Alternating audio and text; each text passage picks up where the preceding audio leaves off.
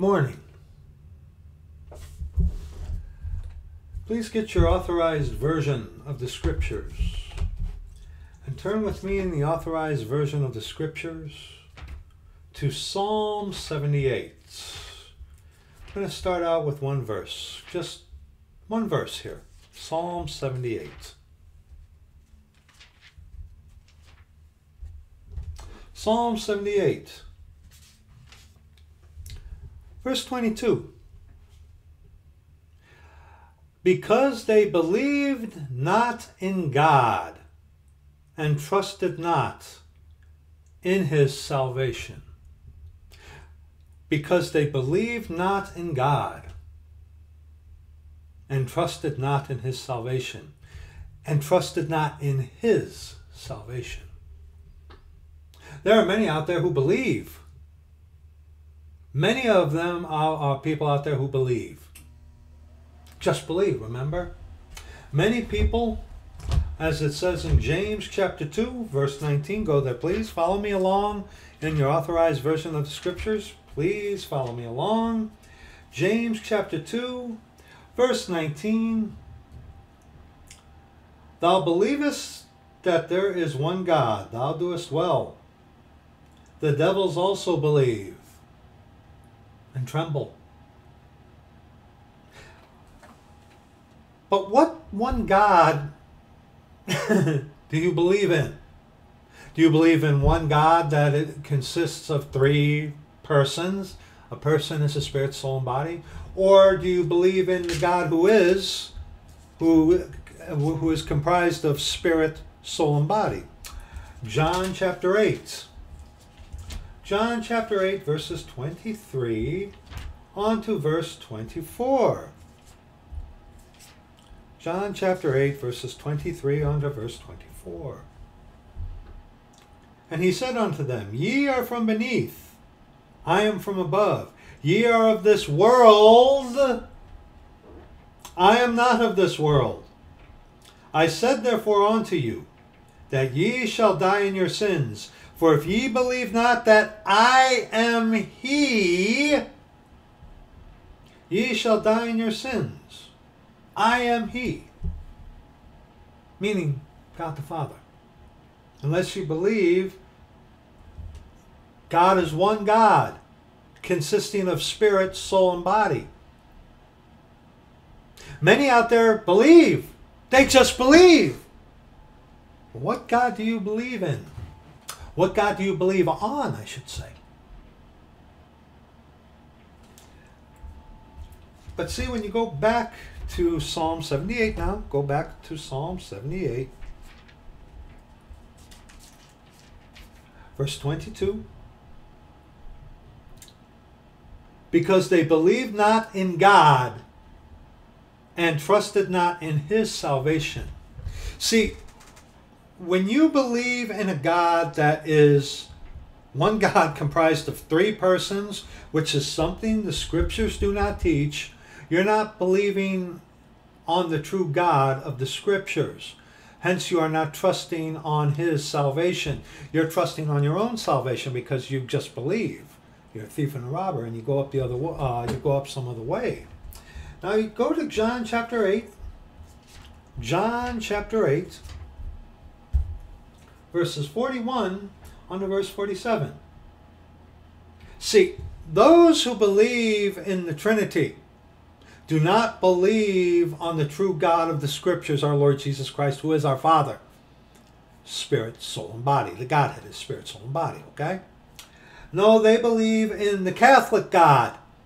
One God consisting of three persons, three divine persons. A person is a spirit, soul, and body. Okay?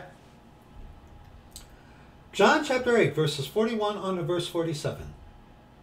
Ye do the deeds of your father. Then said they to him, We be not born of fornication. We have one Father, even God.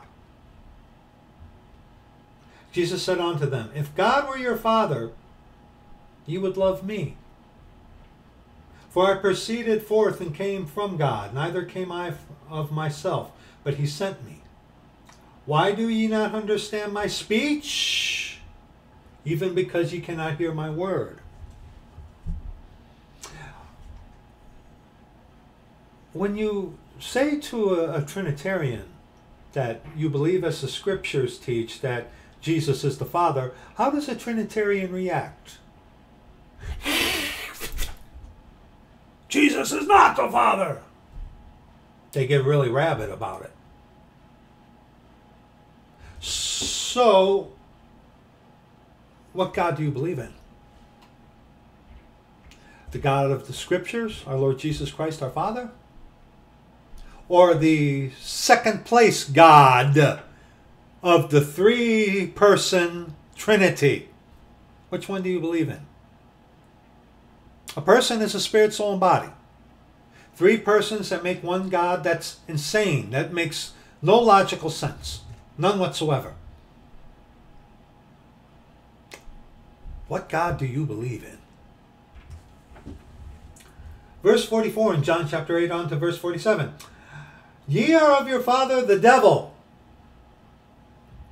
and the lusts of your father ye will do. He was a murderer from the beginning, and abode not in the truth, because there is no truth in him. When he speaketh a lie, he speaketh of his own, for he is a liar and the father of it. And because I tell you the truth, you believe me not. And because I tell you the truth, ye believe me not. Why? Because all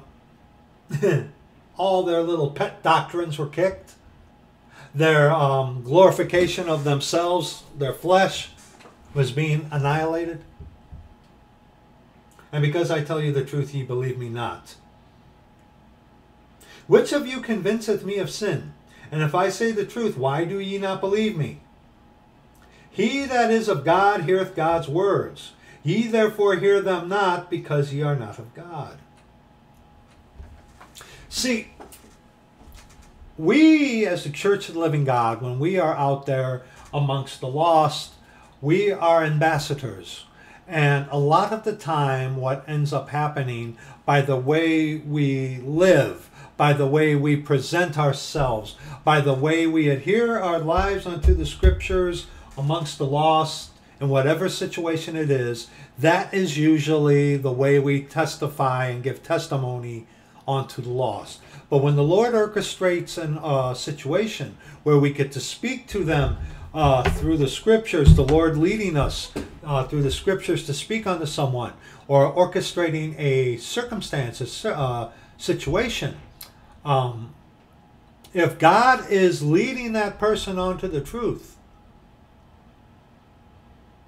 they will hear. See, a lost person, the Lord can get a hold of a lost person and have them to hear what is being said to them. Because why? Their heart is being pricked.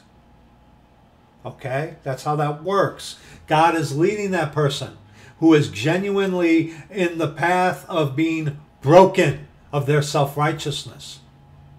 Hence, they will hear. But someone who is in their pride, who wants not to hear, who doesn't want to hear the truth, who doesn't want to believe the truth, or doesn't want to repent of themselves, ye are of your father the devil. And see, unlike what Calvinists teach, God is a God who chooses. God, in his infinite power, he's so powerful that he gave his own creation the ability to choose. Now, that does not mean we save ourselves in no wise. God is the one who does the saving. It is by grace through faith in this dispensation. Absolutely it is. Absolutely it is. But see, God is a God who chooses. God is a God who chooses. And hence, he has given unto us, his creation, the ability to choose. Because, as you reminded me, brother, as I always say, God doesn't hold a gun at your head forcing you to be saved, unlike what John Calvin taught you. Nor is the devil forcing you at gunpoint to disobey or not to come to him on his terms. No, no, no. It doesn't work like that. No. We have free will. God is a God who chooses. And because God is a God who chooses, he has given unto us the ability to choose. Go to Deuteronomy chapter 30. Deuteronomy chapter 30. Verses 15 on to verse 20. We're going to look a little at this. Okay? Deuteronomy chapter 15. Deuteronomy chapter 30. Verses 15 on to verse 20. You got to remember, this is for our instruction in righteousness. But this is showing us that God is a God of choice. God chooses whom and what. Okay? Deuteronomy chapter 30, verses 15 on to verse 20. See, I have set before thee this day life and good, and death and evil. And that I command thee this day to love the Lord thy God, to walk in his ways, and to keep his commandments, and his statutes, and his judgments, that thou mayest live and multiply. And the Lord thy God shall bless thee in the land whither thou goest to possess it. But if thine heart turn away, so that thou wilt not hear, but shall be drawn away and worship other gods and serve them, I denounce unto you this day that ye shall surely perish, and that ye shall not prolong your days upon the land whither thou passest over Jordan to go to possess it. I call heaven and earth to record this day against you, that I have set before you life and death, blessing and cursing. Therefore, choose life, that both thou and thy seed may live. Choose life. Under a dispensation where eternal security wasn't there, under a dispensation where it was faith and works,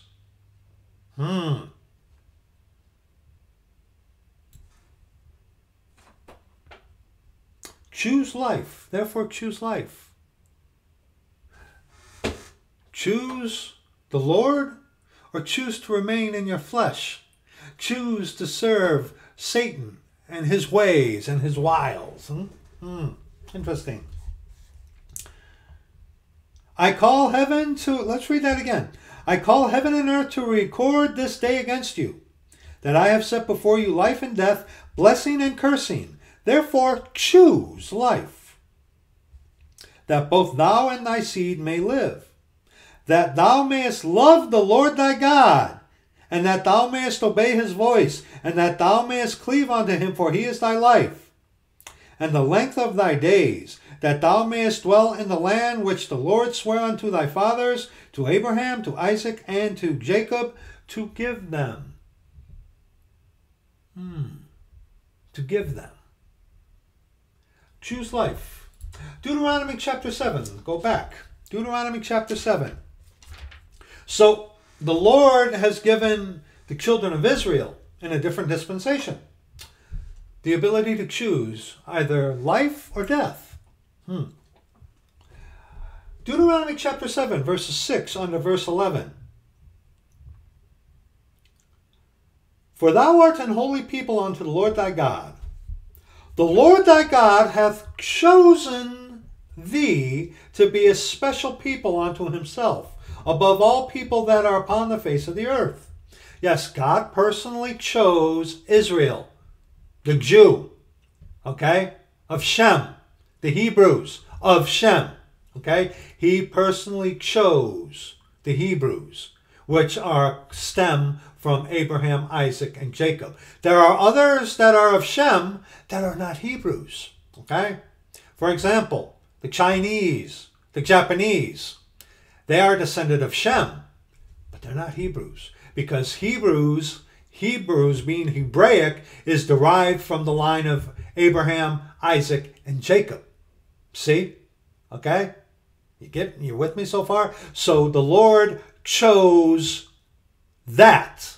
He chose the line of Abraham, Isaac, and Jacob, even though there were of Shem different kindreds, but yet all of Shem, you see?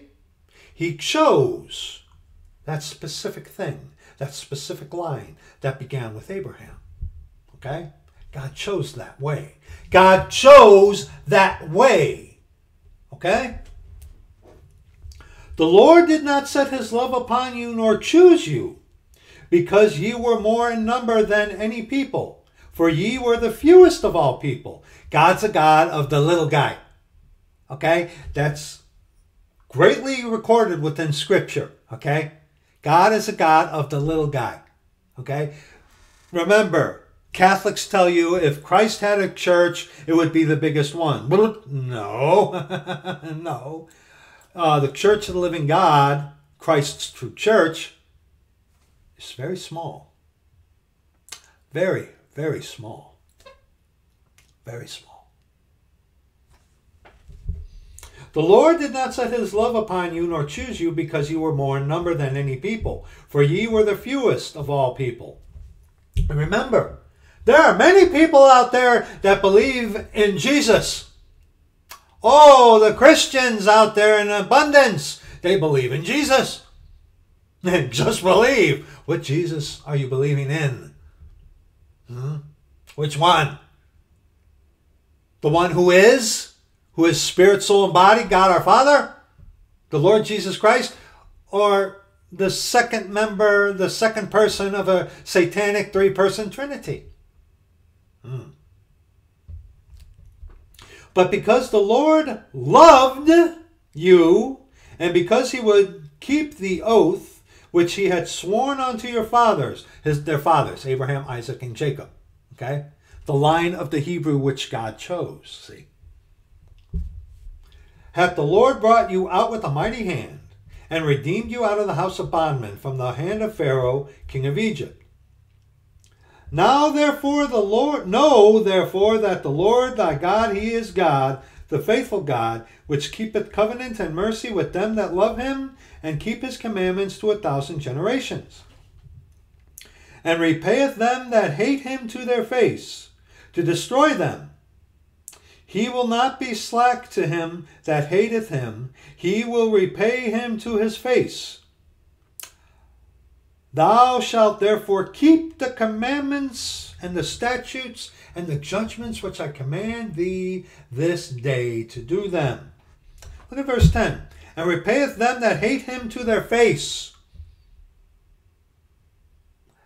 You know, in this dispensation, God died on the cross. He died, buried, and rose again the third day according to the Scriptures. He shed his blood on the cross to make an atonement for your sin. Okay? And you come to him on his terms, being broken of your self-righteousness, having godly sorrow, contrition, and in fear of the Lord you call upon his name, and that he may save you. Okay? It's a lot more simple than a lot of people like to make it out to be. Okay? But he has extended that hand onto all people.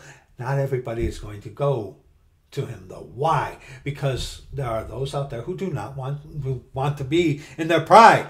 They're not broken of their self-righteousness. And see, when you deny what the Lord has offered you, even has called you to, but you deny, because remember, brother, like you told me, he's not holding a gun at your head. He's not forcing you to do anything. You reject that, okay? And repayeth them that hate him to their face, to destroy them. He will not be slack to him that hateth him.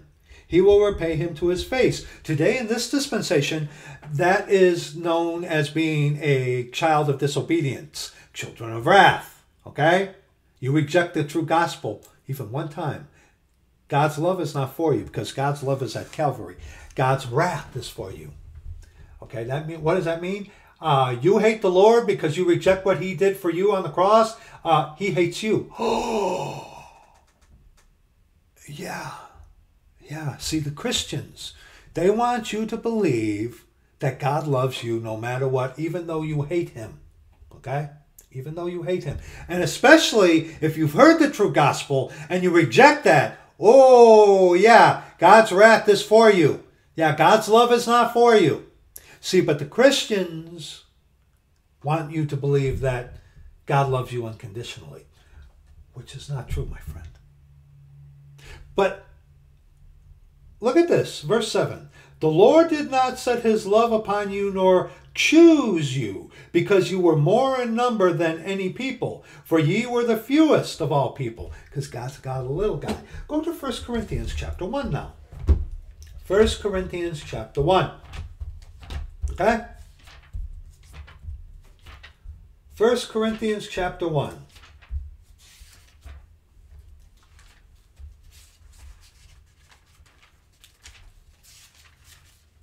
First Corinthians chapter 1, verses 18 on to verse 31. See, God under the law, God in the Old Testament chose from Shem. He chose from Shem, Abraham, Isaac, and Jacob. He chose that line, okay? Remember, there were others that came and descended from Shem, but God chose Abraham, which was descendant of Shem, okay? God chose that way. Just like today in this dispensation, God chose the way of the cross. He chose that way. Did a video on this, which was based upon refuting Calvinism. We're going to talk a little bit more about that today, and I'll remember to put the link for that in the description box. But God, where in the Old Testament, God chose the Hebrew, the line from Abraham, Isaac, and Jacob. He chose that of Shem. Today, in this dispensation, 1 Corinthians chapter 18, 1 Corinthians chapter 1, verses 18 on to verse 31.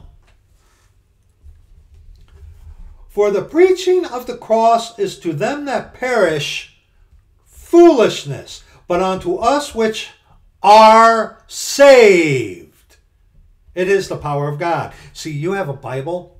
It says, are being saved. Well, the scriptures say you are saved if you come to him on his terms, okay? But the preaching of the cross is to them that perish foolishness. Foolishness. And the fool has said in his heart, there is no God. So to live foolishly or to be in foolishness is to do things as though there is no God. And that's something. And that's something. For it is written, I will destroy the wisdom of the wise in this world, and will bring to nothing the understanding of the prudent. God, the Father, the creator of everything, heaven and earth, God manifest in the flesh, dying on a cross, shedding his blood to make atonement for sin. And there's nothing you can do to save yourself. You just come to him on his terms in repentance. You know, repenting of your self-righteousness. See, it sounds too good to be true, right? But it is true. The hard part is for you getting over your self-righteousness, your pride, and coming to him broken, and having godly sorrow, and calling upon his name in fear of him. Okay? So many people dispute that. Okay? Why? Because they're wise. Oh, and they're prudent. When in Scripture you see being wise is usually being attributed unto those who fear the Lord. And true prudence is a result of, number one, fearing the Lord, which is wisdom, and to depart from evil, which is understanding, is derived. Prudence is derived from understanding, which is departing from evil. Where is the wise? Where are those false gods? Where are all those men that you put your stock into? Where are they? Where is the wise? Where is the scribe? Where is the disputer of this world? Hath not God made foolish the wisdom of this world? How did he do that? By the cross. Very simple. Very beautiful. But see, the world doesn't like that. Why? Because it removes all of you out of it. removes all of you out of it. See, that's why easy believism is so satanic, because it's you, saving you, because of you just believing. Because they like to skip over all the nitty-gritty important stuff that is required for our Lord to save you.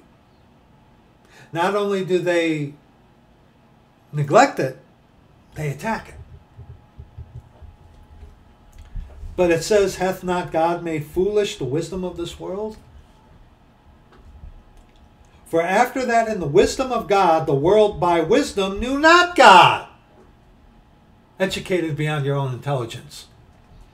It pleased God by the foolishness of preaching to save them that believe. Foolishness of preaching? Yeah, that's what the world says unto us who are called to do this, who are called to preach. The world calls it foolishness. And how will they hear unless one is sent unto them? Hold your place here. Go to Romans chapter 10. Okay? Go to Romans chapter 10. Oh, go on. Beg your pardon. Romans chapter 10. Verse 14 unto verse 17. How then shall they call on him in whom they have not believed? Wait. And how shall they believe in him of whom they have not heard? And how shall they hear without a preacher? Verse 20 in 1 Corinthians chapter 1. Where's the wise? Where's the scribe? Where's the disputer of this world? Hath not God made foolish the wisdom of this world? For after that in the wisdom of God, the world by wisdom knew not God. It pleased God by the foolishness of preaching to save them that believe. Go back to Romans chapter 10. And how shall they preach except they be sent? As it is written, how beautiful are the feet of them that preach the gospel of peace and bring glad tidings of good things. But they have not all obeyed the gospel. For Isaiah saith, Lord, who hath believed our report? So then faith cometh by hearing, and hearing by your feelings. So then faith cometh by hearing, and hearing by the word of God. The word of God.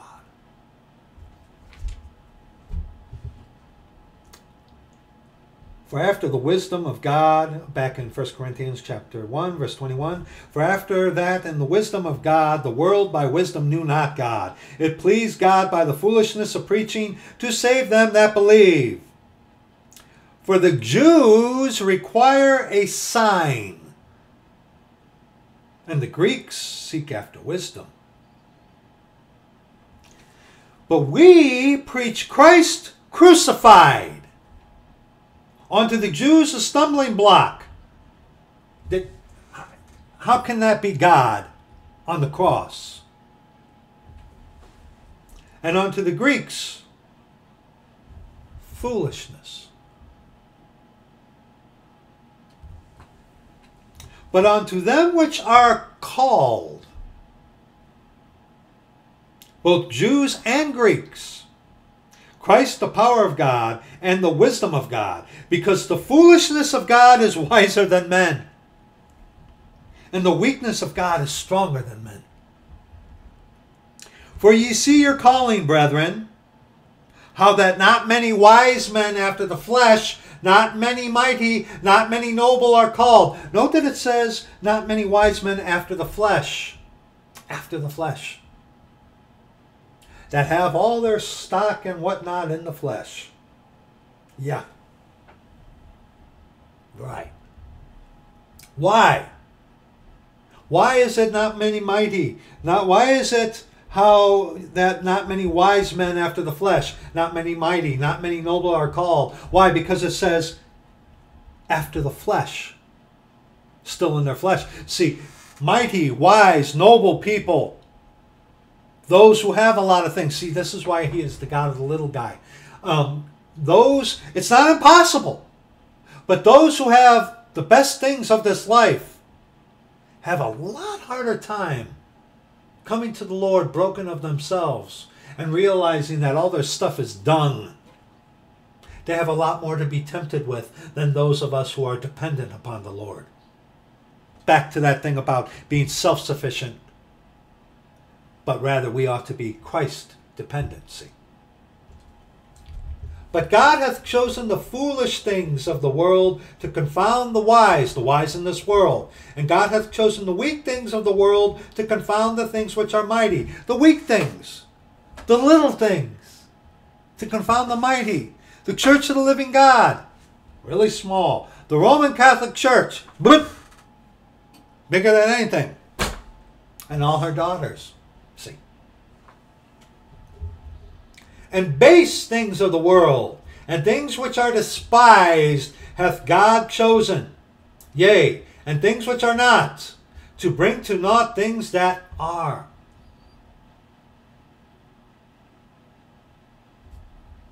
Why? That no flesh should glory in his presence. And see, when you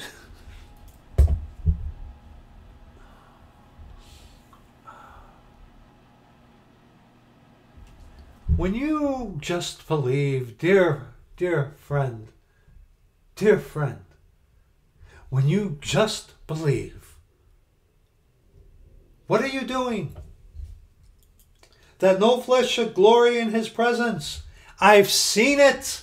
I've encountered it. Okay? I'm saved because I believed.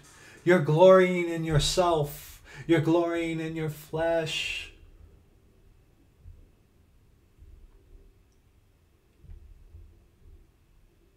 You're glorying in yourself. I am saved because I just believed.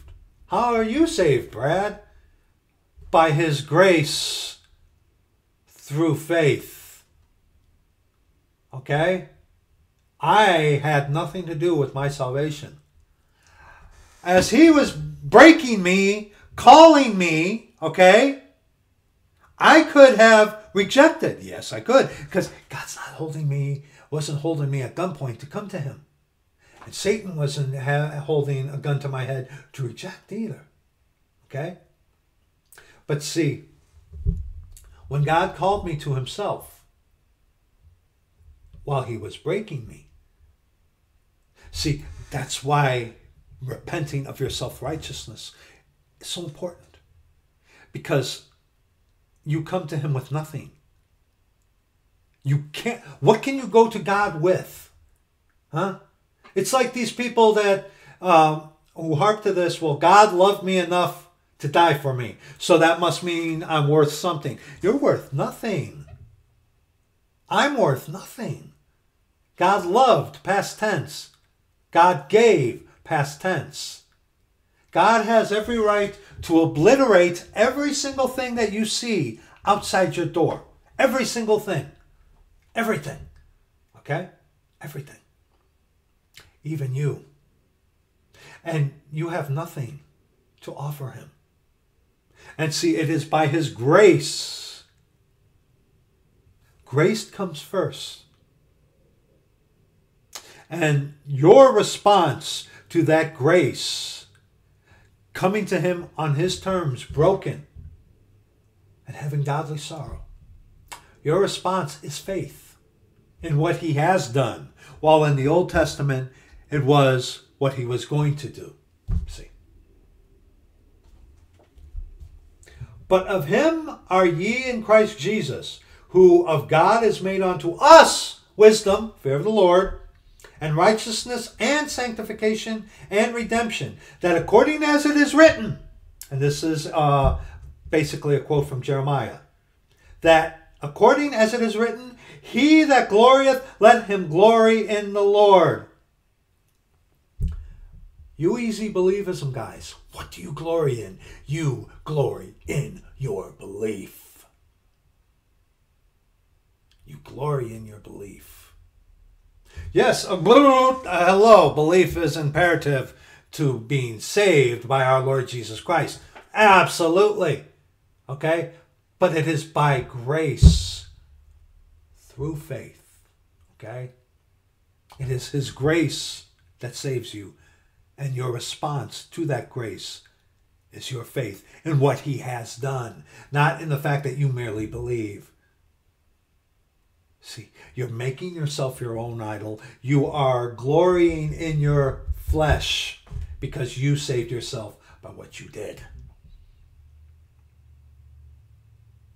Now go to Joshua chapter 24. Go to Joshua chapter 24. God chose the cross. From the beginning, He chose the cross.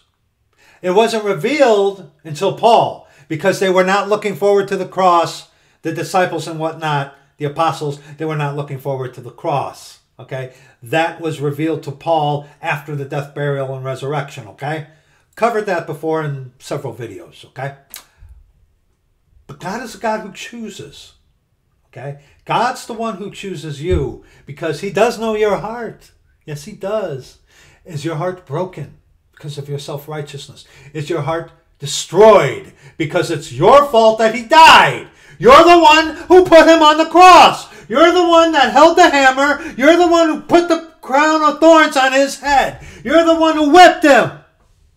It's you. Okay? It's personal. See, speaking in generalities adds you to the number, which is something you ought not to do. Go to Joshua chapter 24, verses 14 on to verse 15.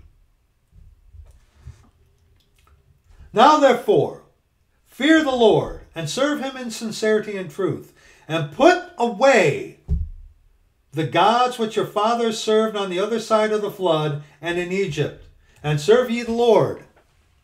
And if it seem evil unto you to serve the Lord, choose you this day whom ye will serve, whether the gods which your fathers served that were on the other side of the flood, or the gods of the Amorites in whose land ye dwell. But as for me and my house, we will serve the Lord. So you have a choice. God calls you, not by force. Satan wants you to reject, not by force. But God calls you. He's not going to forcibly take you and pull you to Him. It doesn't work like that. Okay? All you have to do is follow His lead. But see, that takes humility. That takes brokenness. See, a God who chooses, who chose the line of the Hebrew, Abraham, Isaac, and Jacob, from whence the Hebrews came. Because remember, Hebrew is first attributed unto Abraham. Okay? So, that line of Shem, which God chose, the way of the cross, which God chose. God is a God who chooses. So hence, in His creation, who are created in His image, spirit, soul, and body, He gives unto us choice. Because God doesn't want a robot. If you were a robot, then your love would be fake. It would be implanted. God wants you to willingly love Him. He does. And since He created you, He has every right to be jealous for your love. See, and a lot of lost people can't understand that. Now, go to 2 Timothy chapter 2. 2 Timothy chapter 2. I also want to thank the beloved brother who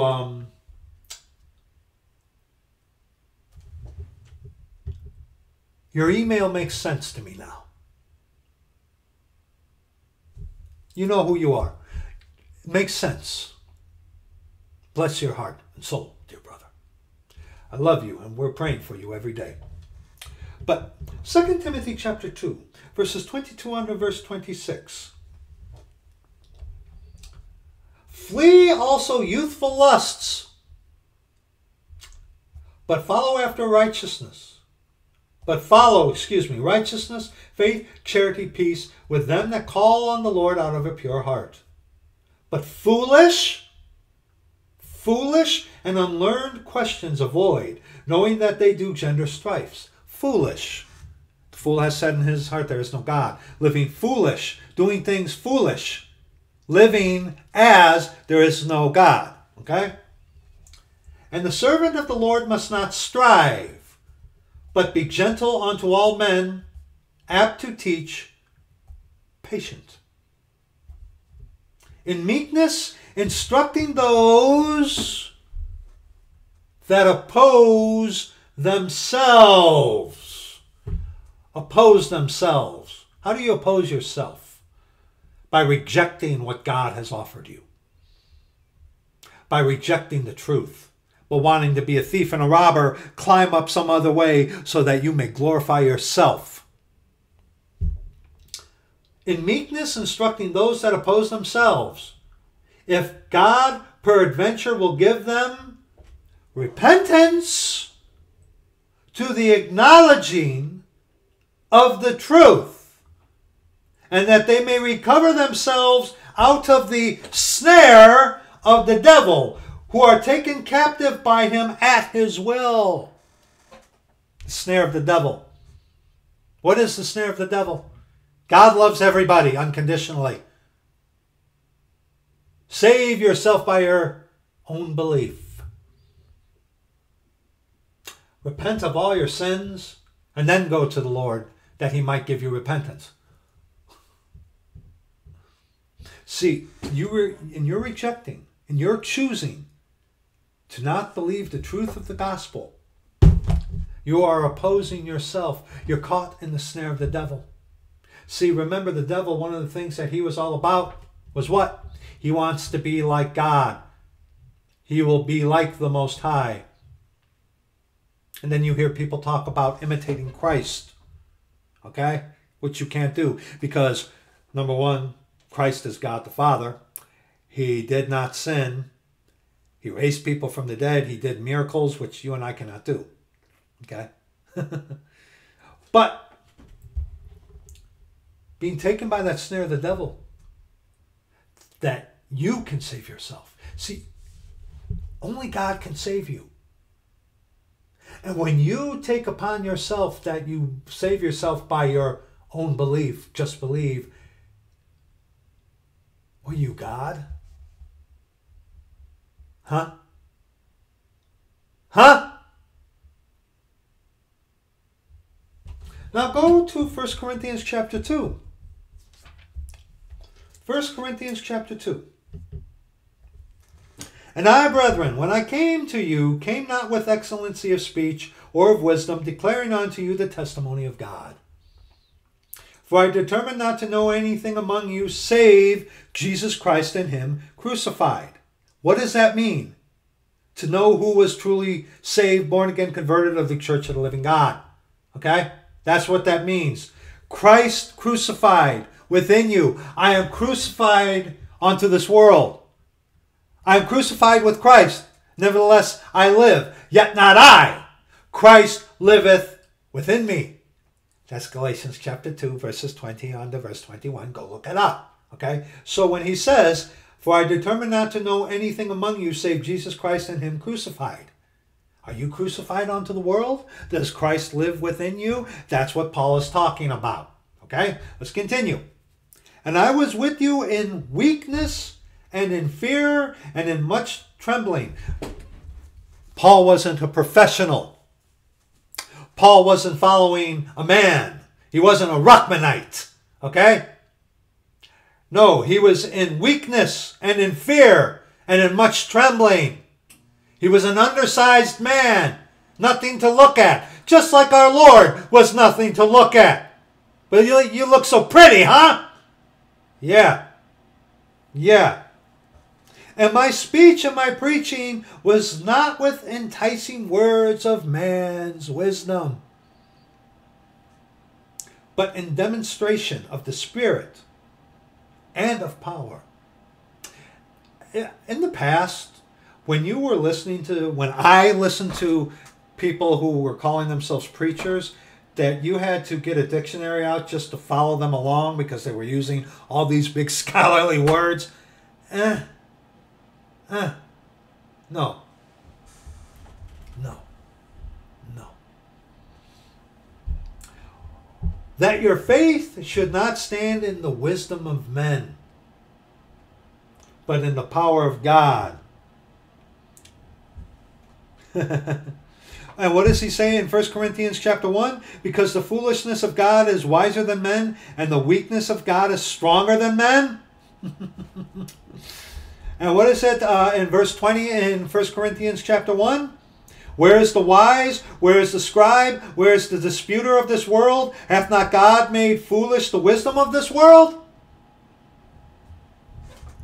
Verse 6 in 1 Corinthians chapter 2. Howbeit we speak wisdom among them that are perfect, not sinlessly perfect. A perfect heart is a heart that, number one, belongs to God, a heart that has been broken, a heart that has the fear of the Lord, a heart that has godly sorrow. Okay? A perfect heart is one that belongs to God, that has been broken of self-righteousness, that has godly sorrow, beg your pardon, and the fear of the Lord. Okay? That's what a perfect heart is. Okay? And because you are broken of your self-righteousness, and because you have godly sorrow, because in fear of the Lord you called upon the name of the Lord, you love the Lord your God with all your heart, and with all your soul, and with all your mind, with all your strength. Why? Because he's all you got. There's nothing in you. There's nothing in you. There's no good thing in your flesh. Nothing. Nothing. Nothing. It's only the Lord. And again, okay, you save yourself by your own belief, you're glorifying yourself. God loves me unconditionally, you're glorifying yourself. I got to repent of all my sin. Then the Lord gives me repent. You're glorifying yourself. Howbeit we speak wisdom among them that are perfect, yet not the wisdom of this world, nor of the princes of this world that come to naught. And who is the prince of the power of the air? Who is the prince of this world? That'd be Lucifer, son of the morning, not morning star. Blasphemy. Son of the morning, okay? Meaning he's a created being, okay? But we speak the wisdom of God in a mystery, even the hidden wisdom, which God ordained before the world unto our glory. Why is it hidden? Because people are in their flesh. They're in their pride, okay? Salvation has been made plain. It's very easy to see, but see, people want to glorify themselves, brother. They want to live in their flesh. The absurdity of the cross, the simplicity of it. But also, unto most, the impossibility of repentance of their self-righteousness.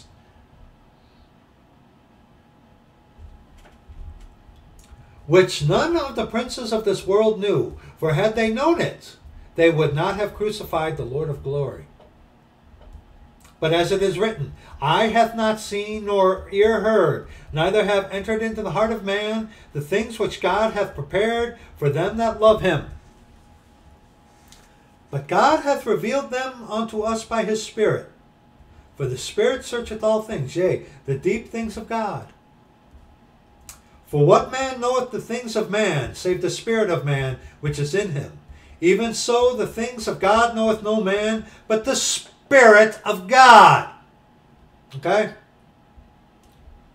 Note the Spirit of man which is in him, and the Spirit of God, capital S. Okay? Spirit of man. That old man. That Adamic nature. Okay? That disobeyed in the Garden of Eden. See, that's inherent in all of us. Okay? And it's been relegated to the skin suit, the flesh. Okay? That's why all flesh is sinful. Okay? But see, the spirit of man, when you think about it, is actually the spirit of this world. Because from whence came man? Man came from dust. Man came from the dirt. Didn't he?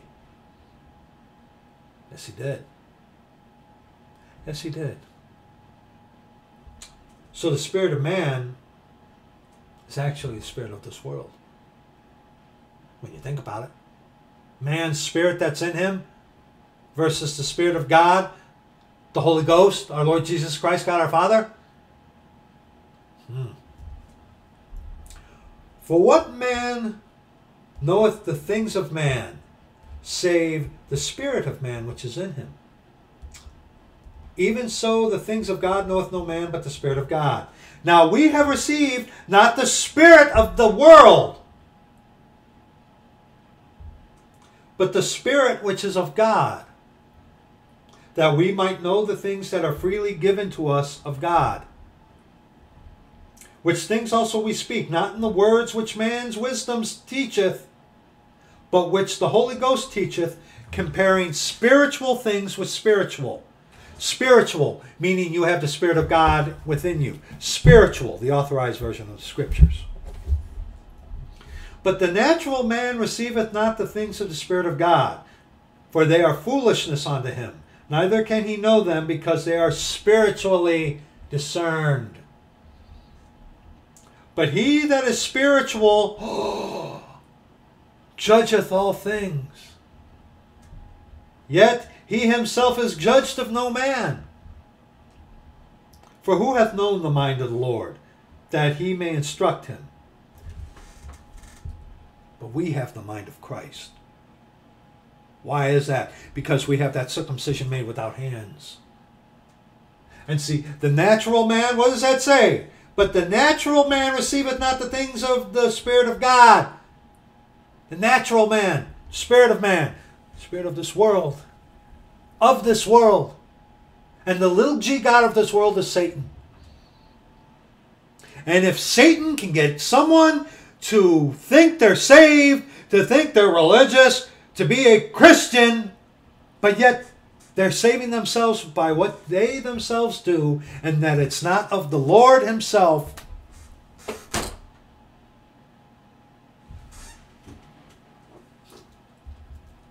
Okay? Now, 1 Corinthians chapter 15. I've noticed a lot of people, 1 Corinthians chapter 15, verses 1 through 4. It seems to me that a lot of people like to just quote verses 3 and 4. But they like to leave out verses 1 and 2. Why is that? I'll show you. Now, 1 Corinthians chapter 15, verses 1 through 4 defines what the gospel is for us today in this dispensation. Okay? But, moreover, brethren, 1 Corinthians chapter 15, verses 1 on to verse 4. Moreover, brethren, I declare unto you the gospel which I preached unto you, which also ye have received, and wherein ye stand, by which also ye are saved, if ye keep in memory what I preached unto you. Now see, keeping in memory does not mean that you're saving yourself, meaning that it's stuck. That when the Lord, through the Scriptures, through someone of the Church of the Living God, has confronted you, you're not good, you're going to hell unless you repent of your self-righteousness. Okay? Did it stick? See, people don't want to hear that. And when people don't want to hear that, they go outside of Scripture. They go outside of what God has said. They go to Christians. They go to easy believism. They go to the love gospel. They even go to Lordship salvation. Okay? But see, what does that produce? Because like I said in the previous video, all of that circles around self. Okay? But what does this mean? By which also ye are saved, if ye keep in memory what I preached unto you, unless ye have believed in vain. Vain belief, which ought to be what we refer to these easy believism heretics as, vain believers. You mean someone can believe in vain? Yeah. Go to Psalm 39. Psalm 39. Not 89. Beg your pardon. Psalm 39.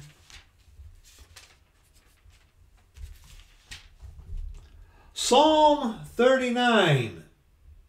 Verses 4 on to verse 6. Remember, you save yourself by your own belief.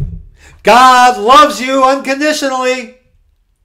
You got to repent and then go to the Lord. Psalm 39, verses 4 on to verse 6.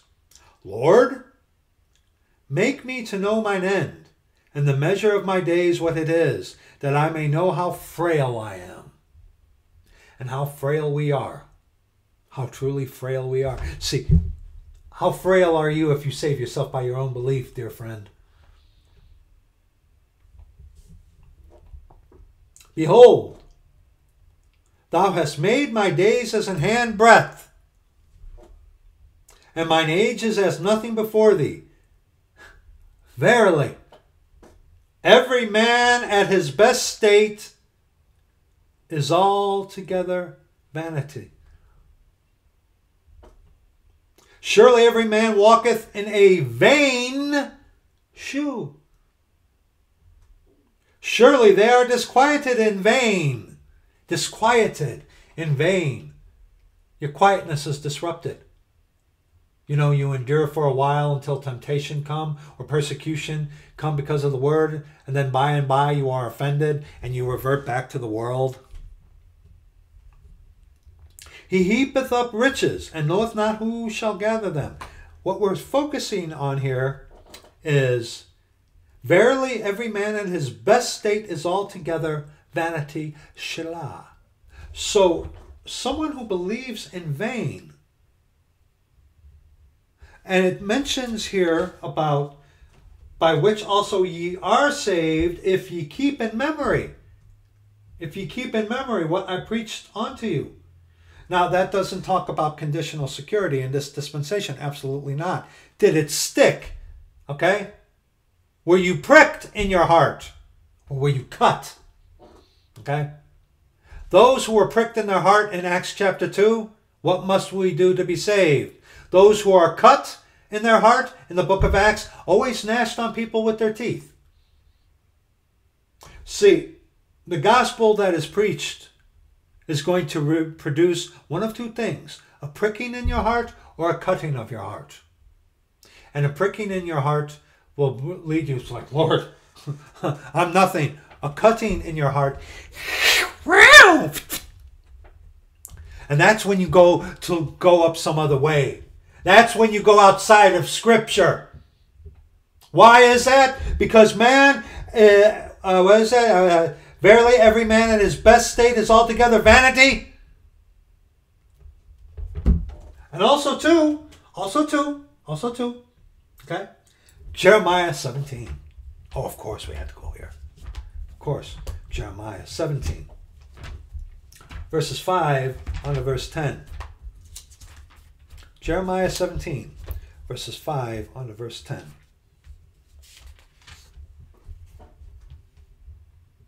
Thus saith the Lord,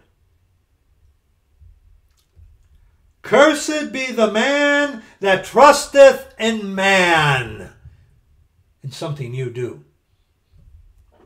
and maketh flesh, you know, the Eucharist, maketh flesh his arm, and whose heart departeth from the Lord.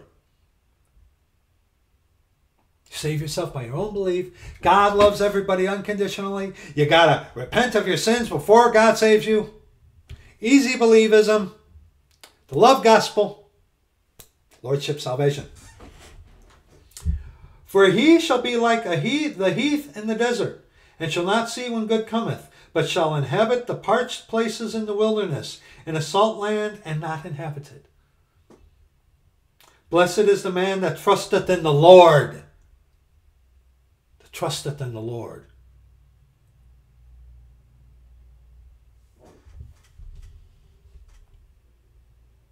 And whose hope the Lord is.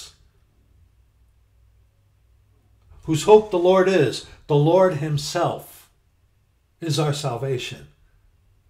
Jesus Christ, God our Father, is our salvation. Okay? He is the resurrection. Come up hither, the catching away of the church of the body of Christ before the time of Jacob's trouble, Church of the Living God. Inaccurately referred to as Christians. Okay? Blessed is the man that trusteth in the Lord, and whose hope the Lord is. For he shall be as a tree planted by the waters, and that spreadeth out her roots by the river, and shall not see when heat cometh. But her leaf shall be green, and shall not be careful in the year of drought, neither shall cease from yielding fruit. The heart is deceitful above all things, and desperately wicked. Who can know it? I, the Lord, search the heart. I try the reins, even to give every man according to his ways and according to the fruit of his doings. So see, someone believing in vain, number one, it didn't stick. And number two, vain belief is based off of what? Vanity. And what is vain? Man. What is man? Dirt. Flesh. Do you get it?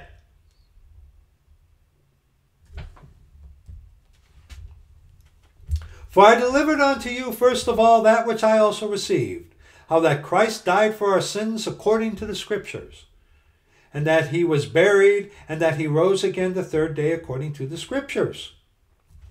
Very simple. And that he shed his blood on the cross to make an atonement for our sins. That's very simple. That's very simple. But see, that you have nothing to do with it. You have nothing to do with it. The only thing is that the Scriptures rebukes you, cuts you, okay, pricks your heart, I should say, excuse me. What you do is have faith on what he has done. You come to him a broken mess of your self-righteousness. But see, if you believe in vain, there's still that self-righteousness there, because you can save yourself by what you do, by your belief, or that the fact that there's something good in your flesh because God loves everybody unconditionally, right? Or because you gave this up and now you're ready to go to the Lord for him to be saved. That's what vain belief is. When in reality, you have nothing to do with it. Nothing to do with it. Your only thing you can do is have faith on him, what he has done. But see, you arrive at that faith through true brokenness, contrition, and fear of the Lord. And in the fear of the Lord, you will call upon the name of the Lord. Let's remember, brethren, about vain belief. Go to 1 Samuel chapter 16. 1 Samuel chapter 16. Had to include this. 1 Samuel chapter 16, verses 6 on to verse 7. And it came to pass, when they were come, that he looked on Eliab. And now, backstory. God, through Samuel, was going to anoint King David. And he goes to Jesse, and all his sons are passing before him and stuff like that. But David was out there with the sheep and stuff like that. Backstory, okay? And it came to pass when they were come, that he looked on Eliab, and said, Surely the Lord's anointed is before him. But the Lord said unto Samuel, Look not on his countenance. Remember, countenance is the body. Or on the height of his stature, because I have refused him. For the Lord seeth not as man seeth. For man looketh on the outward appearance, but the Lord looketh on the heart. Yes, God does know your heart. Is it broken? Is it contrite? Is it afraid of him? Yes, God knows your heart. But is your heart perfect with him? Broken of your self-righteousness, godly sorrow, fear of the Lord. Is that in your heart? If it isn't, then guess what? Your heart's not perfect with the Lord. You can't have a perfect heart.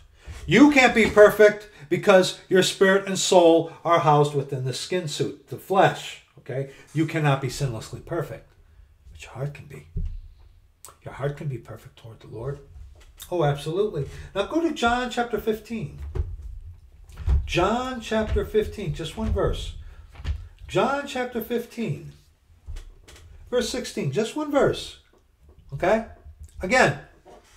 Now, right, what we're about to read is before the death, burial, and resurrection. Okay? But see, God saves you. Because God knows your heart. God knows if your heart is truly broken. If your heart is truly contrite. If you have fear of the Lord. If you have fear of the Lord, you're going to call upon the name of the Lord. It's that simple. Okay? God is the one who saves you. You don't save yourself. You have nothing to do with it. Okay? He breaks you through the scriptures. He destroys you through the scriptures. And result of being broken, you will have godly sorrow because it's your fault. You are the man. Okay? You're the man. Brethren, people. And see, when it happens in one moment, when you get that, you're going to be afraid of the Lord. Why? Because he can send you to hell and has every right to do so. You're going to stand before him. And what are you going to say to him? But remember, John 15 verse 16. Okay? This is before the death, burial, and resurrection. He is specifically talking about the apostles. Okay? Have I not chosen you 12? And one of you is the devil? Okay? But the point is, God is the one who saves you. John 15 verse 16. Ye have not chosen me, but I have chosen you, and ordained you, see, that's who he's talking about, that ye should go and bring forth fruit, and that your fruit should remain, that whatsoever ye shall ask of the Father in my name, he may give it you. Okay? Now, this is before the death, burial, and resurrection. He's talking about the apostles. But the point that we're getting at is God is the one who saves you. Okay? Yes, he knows your heart. Okay? It is his choice to save you.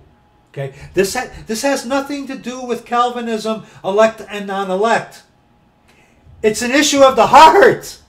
You can say, God knows my heart all day and all night. Is it broken? Are you broken of your self-righteousness? Huh? Do you have godly sorrow? It's your fault.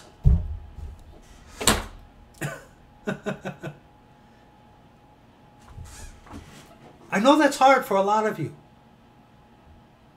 But see, it's so many, brother, so many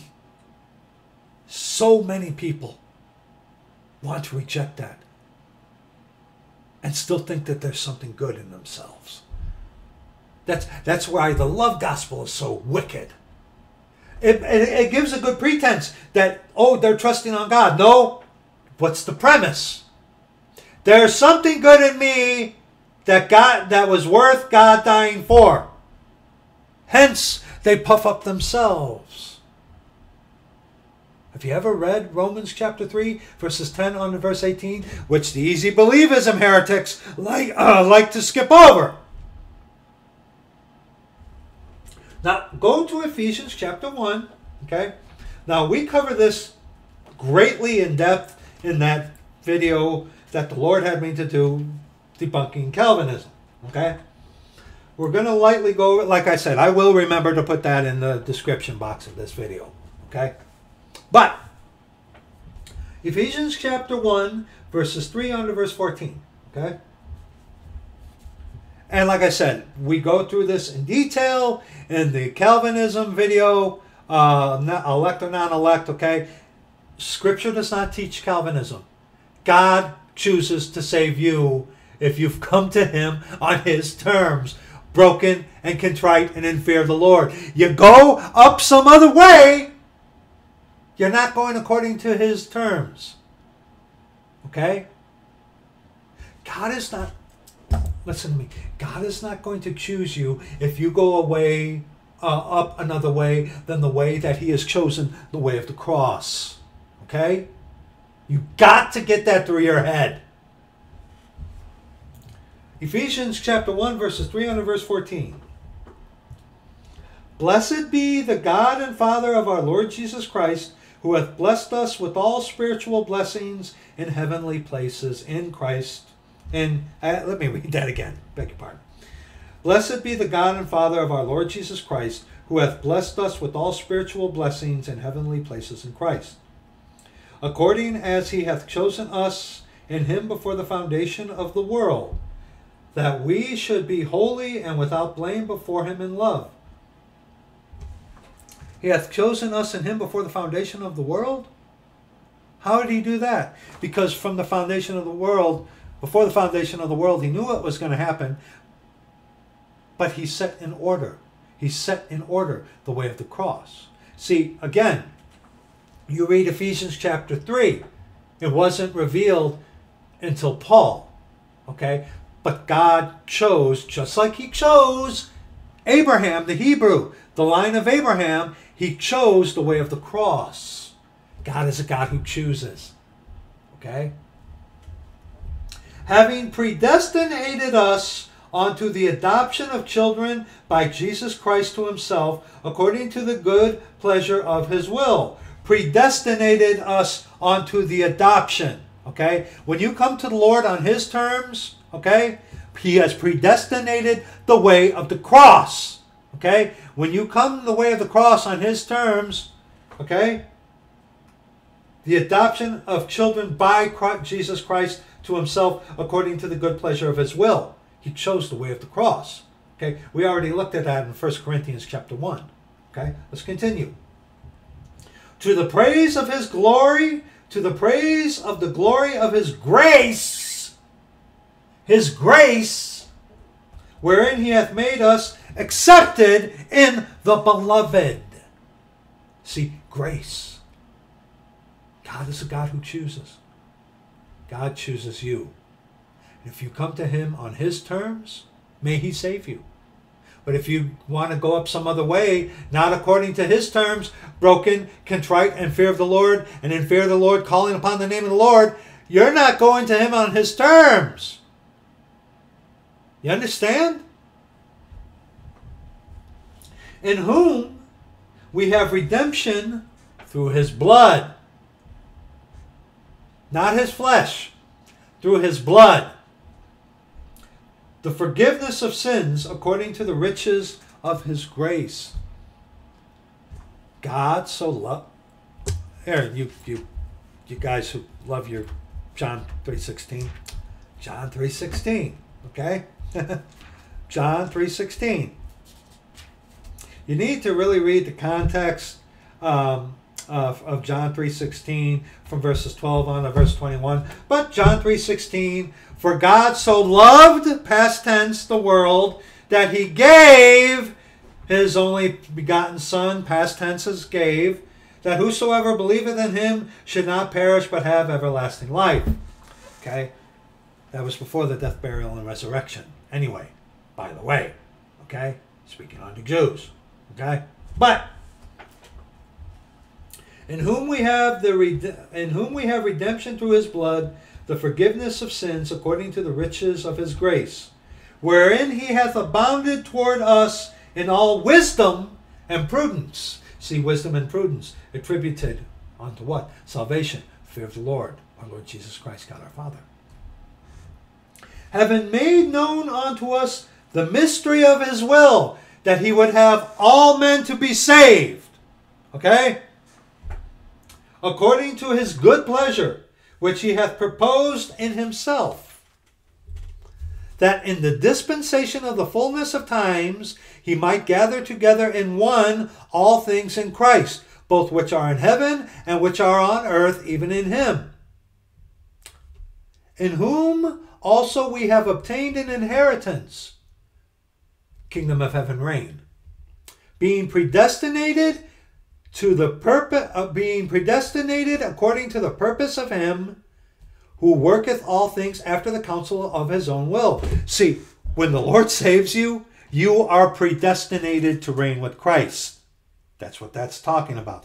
That's what the predestinated is talking about. Again, we get into this in great detail in the one video about Calvinism, which I will link in the description box, okay? That we should be the praise of his glory who first trusted in Christ. Now, eternal security. When you come to the Lord on his terms, broken, contrite, and in fear of the Lord, call upon the name of the Lord, and he saves you because your heart is perfect with him, okay?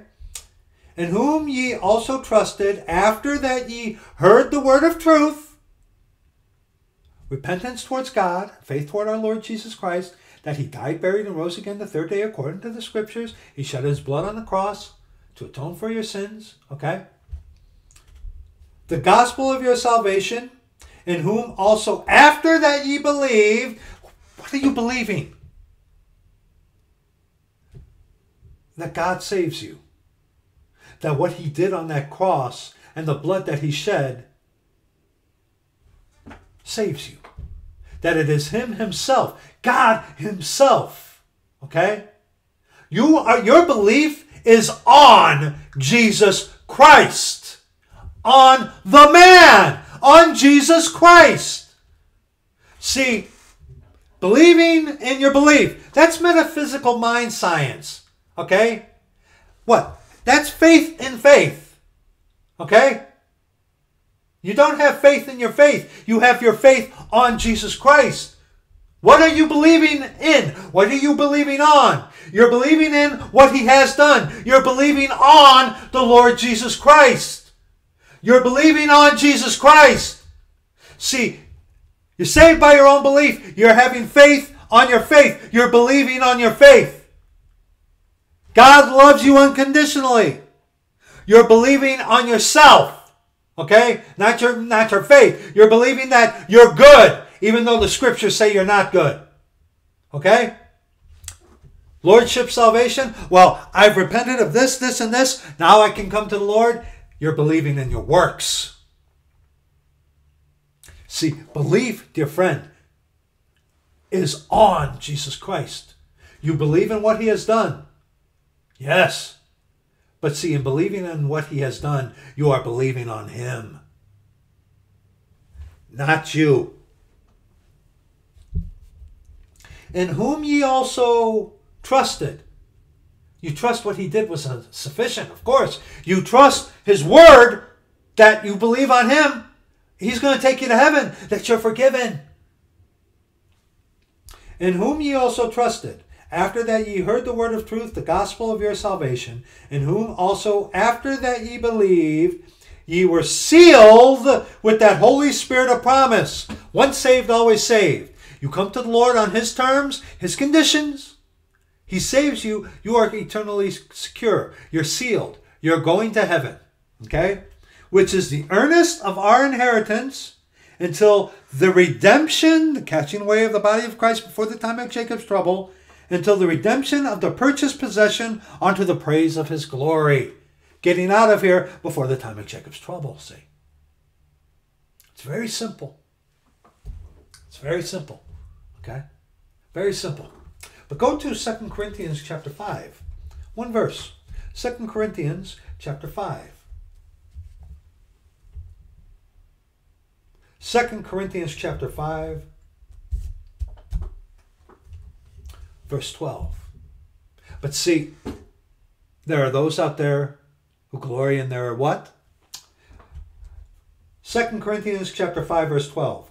For we commend not ourselves again unto you, but give you occasion to glory on our behalf, that ye may have somewhat to answer them which glory in appearance, and not in heart. You look the part, but are you the part? You've put away certain things in your life, but is that you doing it or the conviction of our Lord Jesus Christ? Put that away, put that away. If you don't, I'm going to hurt you. The easy believism heretic. The love gospel heretic. The lordship salvation heretic. Again, like in the previous video, it all circles around you. You glory in your appearance. You do. You glory in your appearance. And 2 Corinthians chapter 10, verse 12. For we dare not make ourselves of the number, or compare ourselves with some that commend themselves, but they measuring themselves by themselves and comparing themselves among themselves are not wise. And you see this with the easy believism heretic. When the Lord confronts them with Romans chapter 3, verses 10 on to verse 18. And sooner or later comes around about, well, I'm not as bad as so-and-so. See, we compare ourselves to others. We're not wise. Ruckman once said, but if you're going to compare yourself to someone, pick yourself a good one. Yeah, perfect wisdom of men right there. Yeah.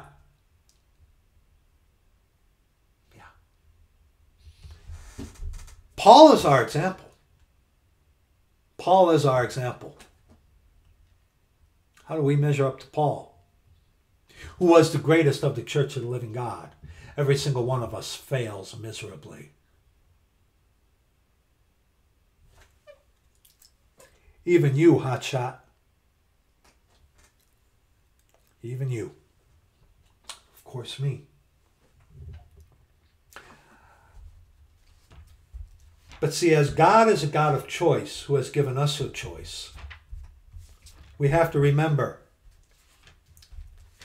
there are those because they love their flesh, they love the praises of man. It's unto them foolishness. If they're Jewish, it's a stumbling block. Okay. There are some out there. You can present them the truth, but they just won't. It doesn't take. Why? 2 Thessalonians chapter 2, verses 10 on to verse 17.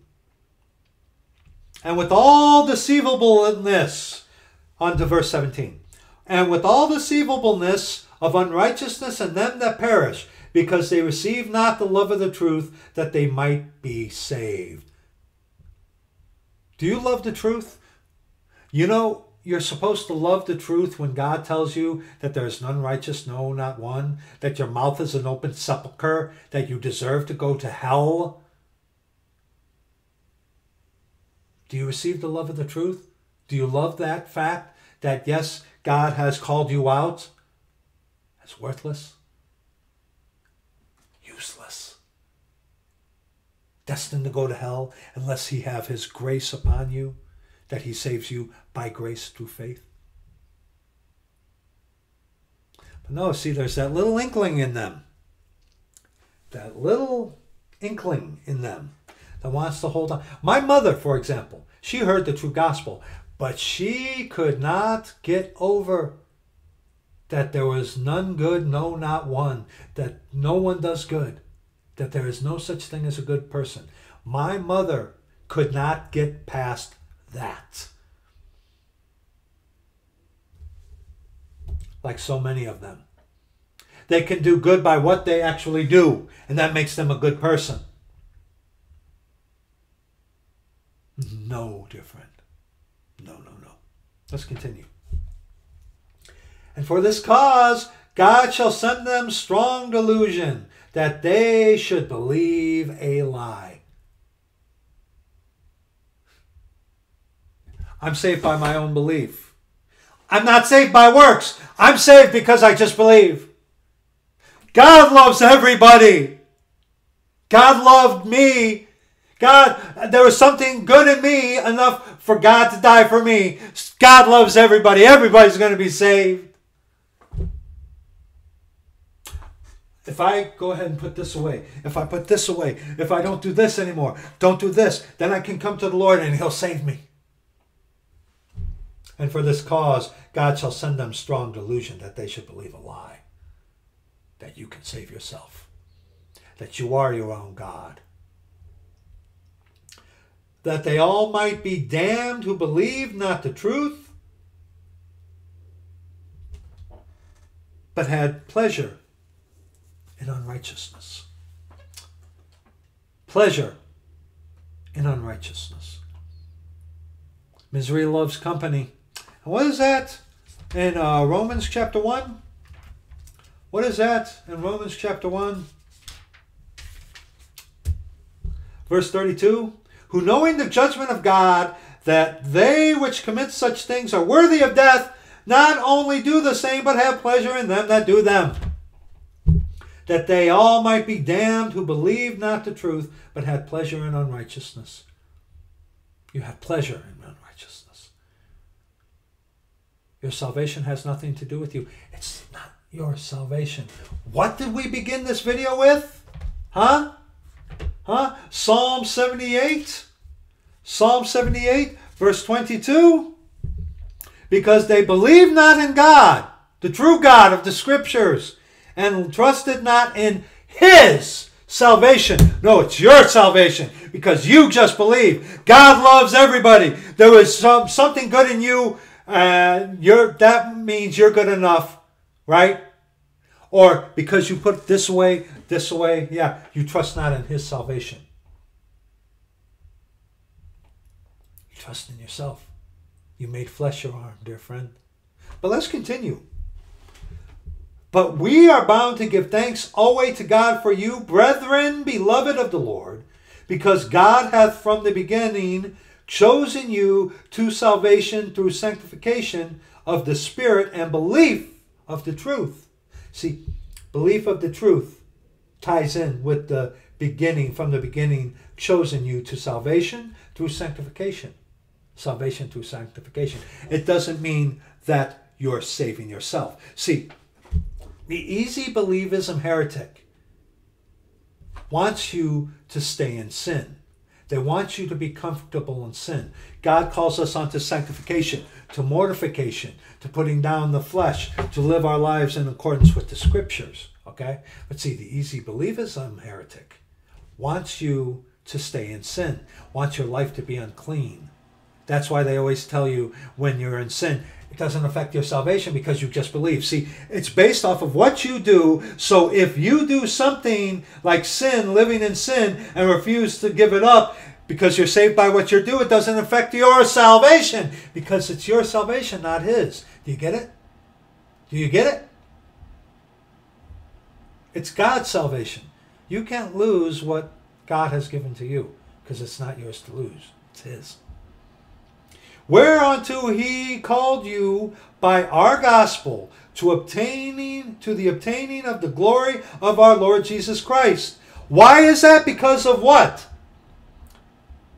Because of what? But we are bound to give thanks always to God for you, brethren, beloved of the Lord, because God hath from the beginning chosen you to salvation through sanctification of the Spirit and belief of the truth. Whereas up here in verses 10 on to verse 12, they received not the love of the truth. They believed not the truth. Whereas those of us who are saved, obviously, we believe the truth. And He's called us, see, eternally secure unto the redemption of the purchased possession, our inheritance, okay? Whereunto He called you by our gospel to the obtaining of the glory of our Lord Jesus Christ. Therefore, brethren, stand fast and hold the traditions which ye have been taught, whether by word or our epistle. The traditions, whether by word or our epistle. The traditions are not the traditions of the Roman Catholic Church. abstaining from all appearance from evil, working with your hands, working for the Lord, doing whatever. Okay, those are the traditions, not the traditions of men, which go against the Scripture. Okay, it defines right there in the verse what the traditions are, whether by word or our epistle. The tradition, okay, not that found in the Roman Catholic Catechism, I'm sure. Let's continue. Now our Lord Jesus Christ himself and God, even our Father, one and the same, which hath loved us, and hath given us under everlasting consolation and good hope through grace, comfort your hearts, and establish you in every good word and work. Why in good word and work? Not that we're saving ourselves, but we are ambassadors for Christ. Okay? The good works come after salvation. He is... Ephesians chapter 2. Ephesians chapter 2. Verses 8 on to verse 10. For by grace are ye saved through faith, and that not of yourselves. Easy believism heretic, love gospel heretic, lordship salvation heretic, okay? And that not of yourselves, it is the gift of God. Not of works. And those works are, that he's talking about, are the works of the law. Lest any man should boast. For we are his workmanship, created in Christ Jesus unto good works. Workmanship, a new creature. Okay, a new creature. Which God hath before ordained that we should walk in them. Okay. All right, now, where were we? Go to 1 John chapter 2. 1 John chapter 2. 1 John chapter 2. Verses 22 on to verse 29. Who is a liar but he that denieth that Jesus is the Christ? He is Antichrist, that denieth the Father and the Son. Jesus Christ is the Father. Okay? John chapter 14, people. Okay? So, who is a liar but he that denieth that Jesus is the Christ? He is Antichrist, that denieth the Father and the Son. See, and what do Trinitarians do? Jesus Christ is not the Father. And they show the triangular thing of the Roman Catholic Trinity. Okay? Which in some it looks like the matrix of a woman. The ovaries and stuff like that. Very disgusting. The Trinity is disgusting. Okay? Whosoever denieth the Son, the same hath not the Father. But he that acknowledgeth the Son hath the Father also. Why is that? Because Jesus is the Father. Let that therefore abide in you, which ye have heard from the beginning. If that which ye have heard from the beginning shall remain in you, ye also shall continue in the Son and in the Father. What is he saying there? Let that therefore abide in you. You have an unction from the Holy One. See, the gospel, did it stick? Did it prick your heart or did it cut your heart? Huh? Did it prick your heart to where, oh, what do I got to do to be saved? Or did it cut your heart like, Which one did it do? Did it stick? And this is the promise that he hath promised us, even eternal life. Once saved, always saved. Eternal life.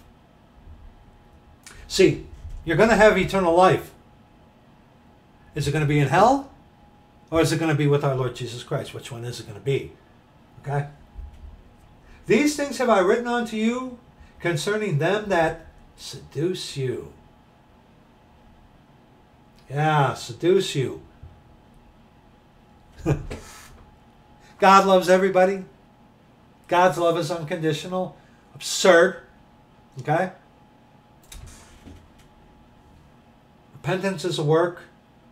Only saved people can have godly sorrow. Calling upon the name of the Lord is a work. You got to give up your sins first before God will even consider you. Oh, but they're so sincere, aren't they? Yeah.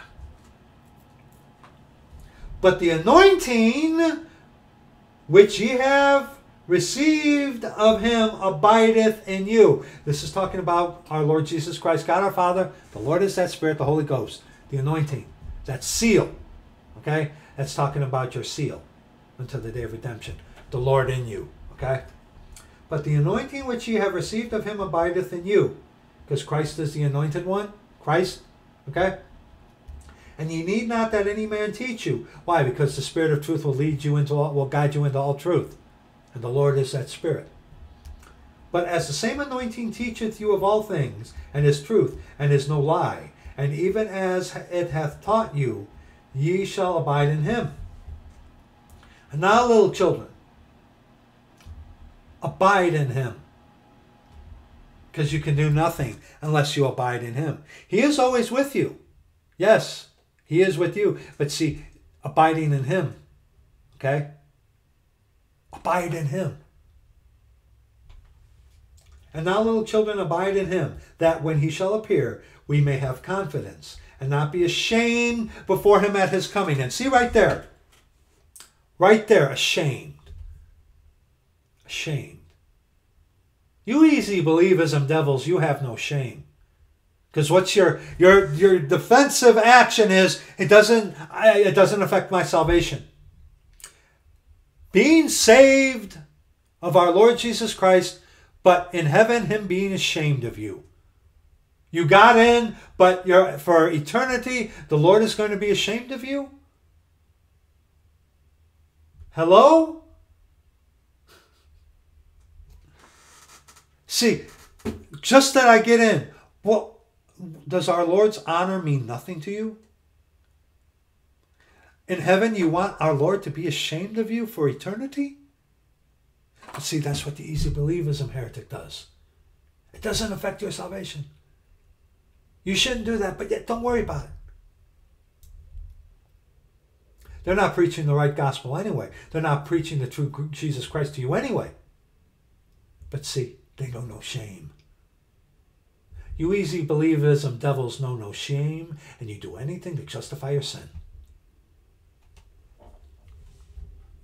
And I don't know about you, but I don't want to be ashamed.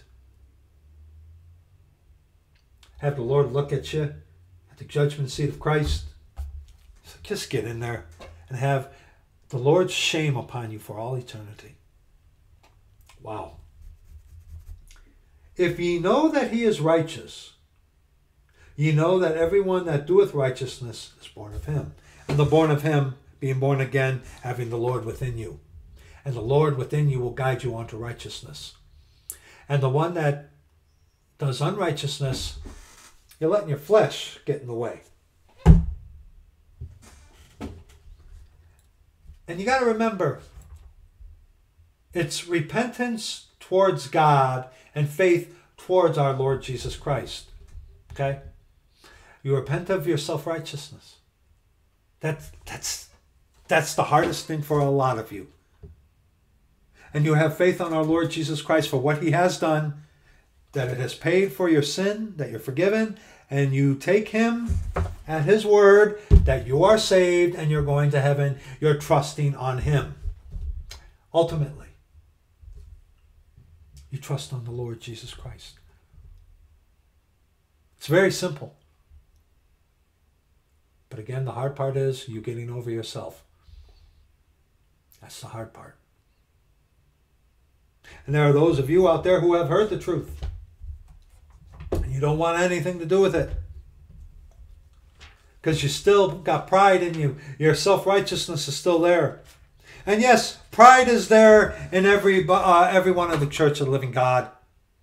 But see, we know and have accepted that we are not good. And it is our fault. It was my fault that he died. The Lord broke me of my self-righteousness. I'm not good. But see, sin has been relegated to the flesh. When the flesh rears up saying, well, Brad, you're good. You've done this. No. Those of you who reject the gospel. Proverbs chapter 1, verses 20 unto verse 23. Wisdom crieth without. She uttereth her voice in the streets. She crieth in the chief place of concourse, in the openings of the gates. In the city she uttereth her words, saying, How long, ye simple ones, will ye love simplicity? And the scorners delight in their scorning, and fools have no knowledge, and fools hate knowledge. The fool has said in his heart, there is no God. Knowledge comes from wisdom, and wisdom is what? The fear of the Lord, and to depart from evil is understanding. Okay? Turn you at my reproof. Turn. Repent. Okay? Repent of your self-righteousness. Are you a fool? Salvation is there.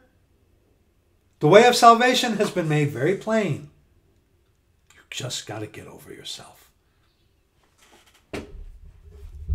Turn you at my reproof. I will pour out my spirit unto you.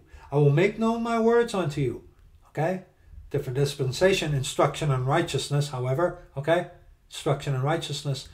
When the Lord saves you, he saves you and himself, he dwells within you. And the Spirit of truth, the Lord is that Spirit, will guide you into all truth. Because I have called, and ye refused. I have stretched out my hand, and no man regarded. But ye have set at naught all my counsel, and would none of my reproof. I also will laugh at your calamity. I will mock when your fear cometh. The fear of man bringeth a snare. Yeah, why are you going to be afraid of a man who's going to die? The Lord said, you're afraid of that? You don't fear me? You're going to be afraid of that? When your fear cometh as desolation, and your destruction cometh as a whirlwind, when distress and anguish cometh upon you, then shall they call upon me, but I will not answer. They shall seek me early, but they shall not find me. Why?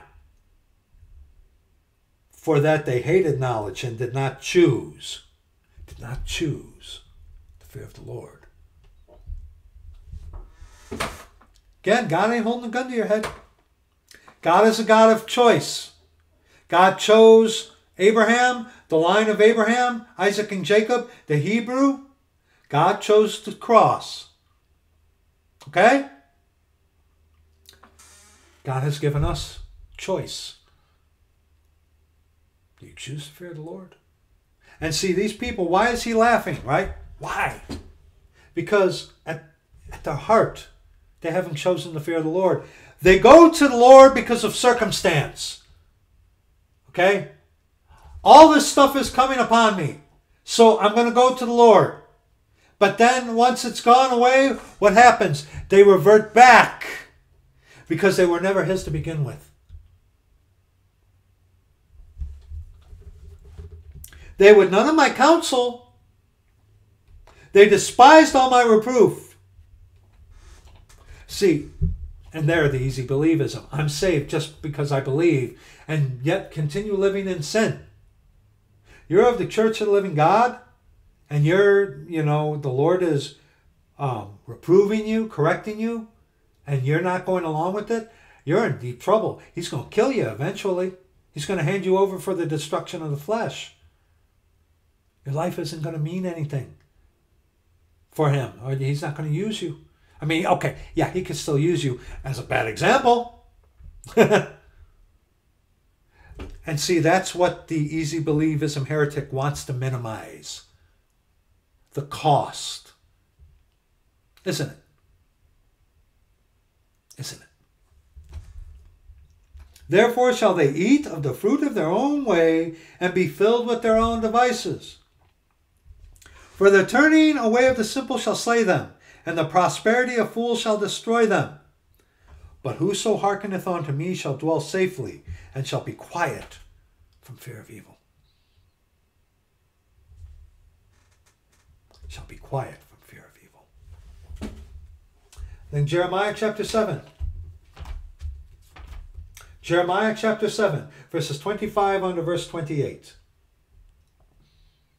Since the day that your fathers came forth out of the land of Egypt unto this day, I have even sent unto you all my servants prophets, daily rising up early and sending them.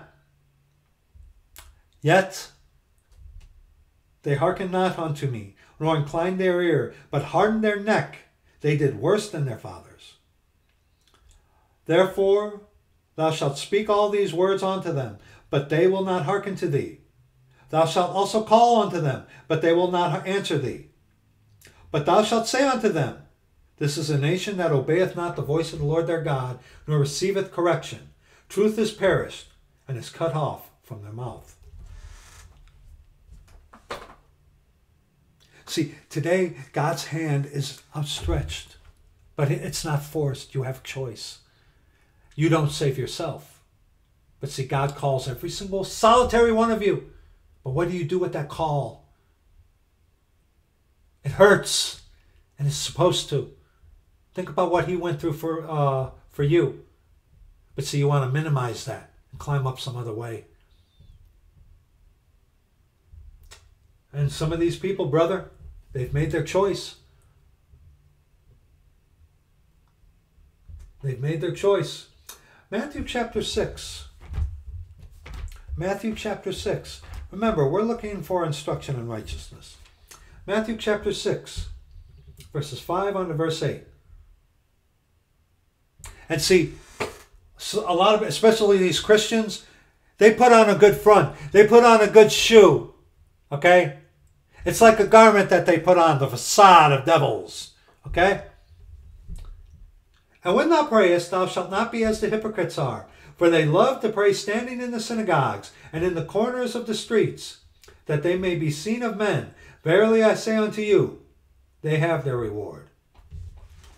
But thou, when thou prayest, enter into thy closet, and when thou hast shut thy door, pray to thy Father which is in secret, and thy Father which seeth in secret shall reward thee openly. But when ye pray, use not vain repetitions as the heathen do, for they think that they shall be heard for their much speaking. Vain repetition is not you asking the Lord for something again and again. It's, Hail Mary, full of grapes, blessed be the fruit of the womb. Okay? It's those repetitive prayers from Catholicism and stuff like that. That's what that's talking about. Okay? Be not ye therefore like unto them, for your Father knoweth what things ye have need of before ye ask him. So don't be a hypocrite. We're all hypocrites at some point. But see, showmanship. You can put on a good show. You can put on a good facade. But what happens when it's just you and the Lord alone? What happens when it's you and the Lord alone? Matthew chapter 23. Matthew chapter 23, verses 1 on to verse 12. The time leading up to the time of Jacob's trouble, when men are lovers of their own selves, who are worshippers of men, who will do anything to defend their little pet doctrines.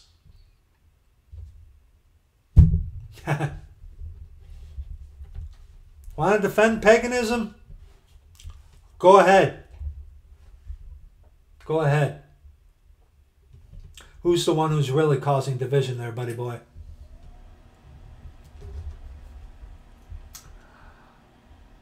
Matthew chapter 23, verses 1 on to verse 12.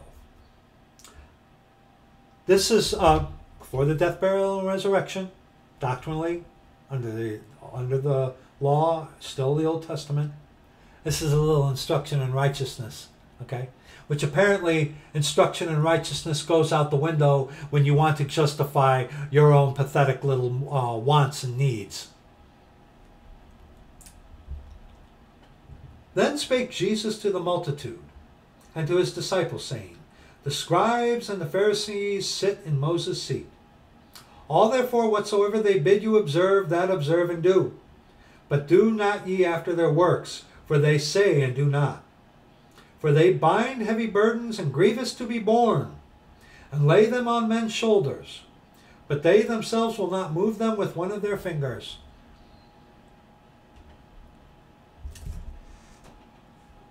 But all their works they do for to be seen of men. They make broad their phylacteries, and enlarge the borders of their garments. Oh, they can put on a good show, can't they? And love the uppermost rooms at feasts, and the chief seats in the synagogues, and greetings in the markets, and to be called of men, Rabbi, Rabbi, Pastor, Pastor. Yeah. But be not ye called Rabbi, for one is your master, even Christ, and all ye are brethren. And call no man your father upon earth, for one is your Father, which is in heaven. Father, religious title, such as the Catholic priests. Neither be ye called masters, for one is your master, even Christ. But he that is greatest among you shall be your servant. And whosoever shall exalt himself shall be abased. And he that shall humble himself shall be exalted.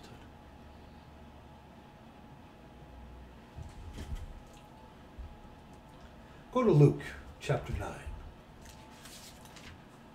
Luke chapter 9. You see, brother,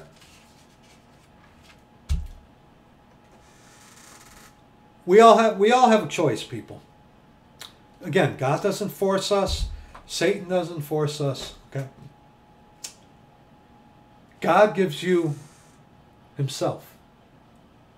But see, the condition is you have to be broken of yourself. You have to get out of the way. He must increase, and you must decrease. And it's a different thing entirely when you're witnessing to people outside, even here online, when they reject the truth. But what happens when it's your family?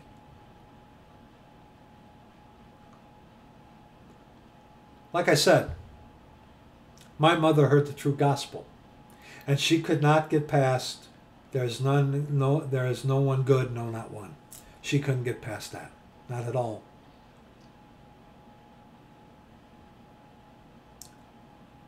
It hurts even more when it comes from those within your family. But you got to remember, brethren, those in your immediate family, have they made their choice? If they have chosen against Christ. Luke chapter 9, verses 23 on to verse 26.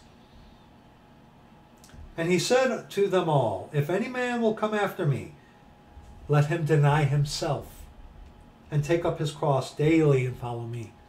See, we of the Church of the Living God, we deny ourselves. We decrease that he may increase. But those who are given to the persuasion of easy believism, the love gospel, lordship salvation, or whatever other heresy there is under the sun,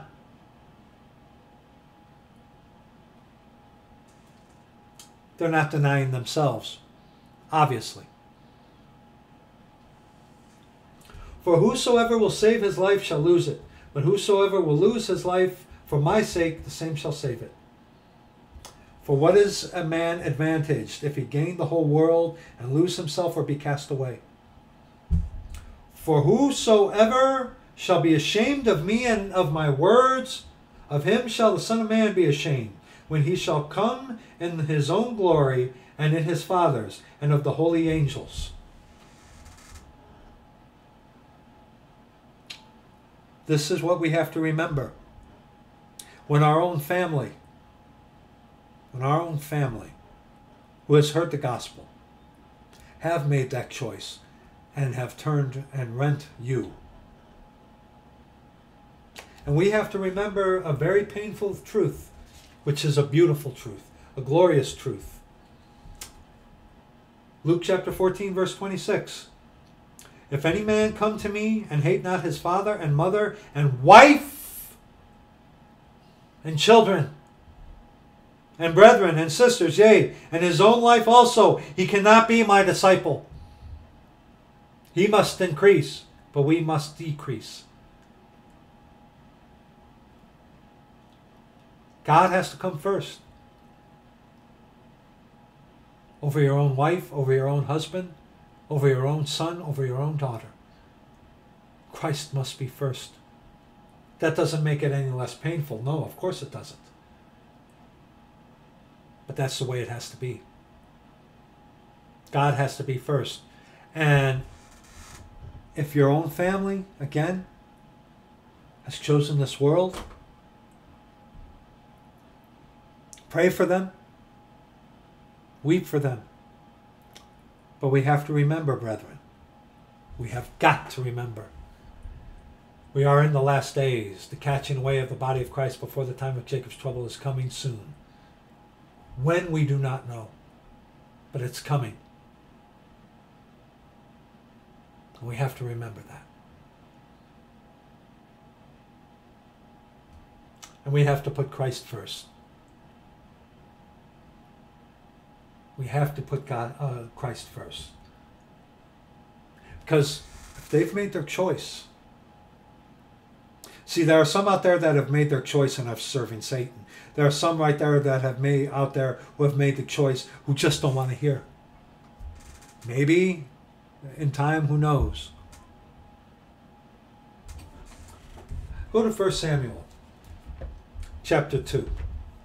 We have a good reminder of this. Now, our Lord says we have to love Him. We are to love the Lord our God with all our heart, and with all our soul, and with all our strength. We are to love the Lord first over our own selves, over our family. Okay? Want to see something that happens to someone who doesn't? 1 Samuel chapter 2. 1 Samuel chapter 2. Verses 27 on to verse 30. This is about Eli. Eli, before Samuel. Eli, and there came a man of God unto Eli, and said unto him, Thus saith the Lord, Did I plainly appear unto the house of thy father when they were in Egypt in Pharaoh's house? And did I choose him out of all the tribes of Israel to be my priest, to offer upon mine altar, to burn incense, to wear an ephod before me? And did I give unto the house of thy father all the offerings made by fire of the children of Israel?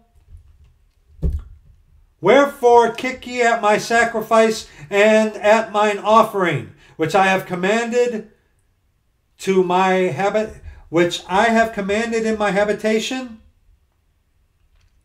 And honorest thy sons above me? To make yourselves fat with the chiefest of all the offerings of Israel, my people? Wherefore the Lord God of Israel saith, I said indeed that thy house and the house of thy father should walk before me forever. But now the Lord saith, Be it far from me. For them that honor me I will honor, and them that despise me shall be lightly esteemed. God has to come first, even over those we love. And yes, we all have that choice. We have a choice. We don't save ourselves. But what do you do with the truth that God has revealed to you?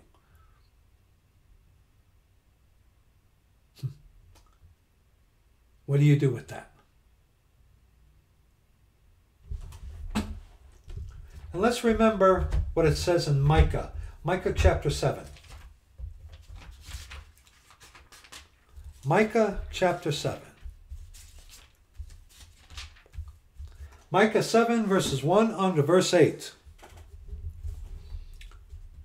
Woe is me, for I am as when they have gathered the summer fruits, as the grape gleanings of the vintage. There is no cluster to eat. My soul desired the first ripe fruit. The good man is perished out of the earth, and there is none upright among men. They all lie in wait for blood. They hunt every man his brother with a net, that they may do evil with both hands earnestly. The prince asketh, and the judge asketh for a reward. And the great man, he uttereth his mischievous desire, so they wrap it up. The best of them is a briar. The most upright is sharper than a thorn hedge. The day of thy watchman and thy visitation cometh. Now shall be their perplexity. Trust ye not in a friend. Put ye not confidence in a guide. Keep the doors of thy mouth from her that lieth in thy bosom, your wife. For the son dishonoureth the father. The daughter riseth up against her mother. The daughter-in-law against her mother-in-law. A man's enemies are the men of his own house. And you, brother, sister, therefore will I look unto the Lord. I will wait for the God of my salvation. My God will hear me. Rejoice not against me, O mine enemy, when I fall. I shall arise when I sit in darkness. The Lord shall be a light unto me.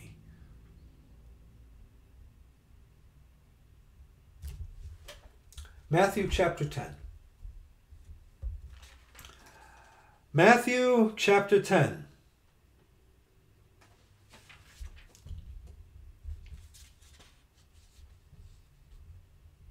Matthew chapter 10. 1 second, brethren.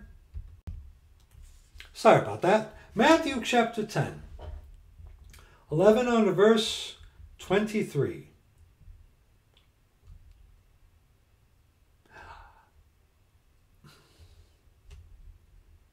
And into whatsoever city or town ye shall enter, inquire who in it is worthy, and there abide till ye go hence.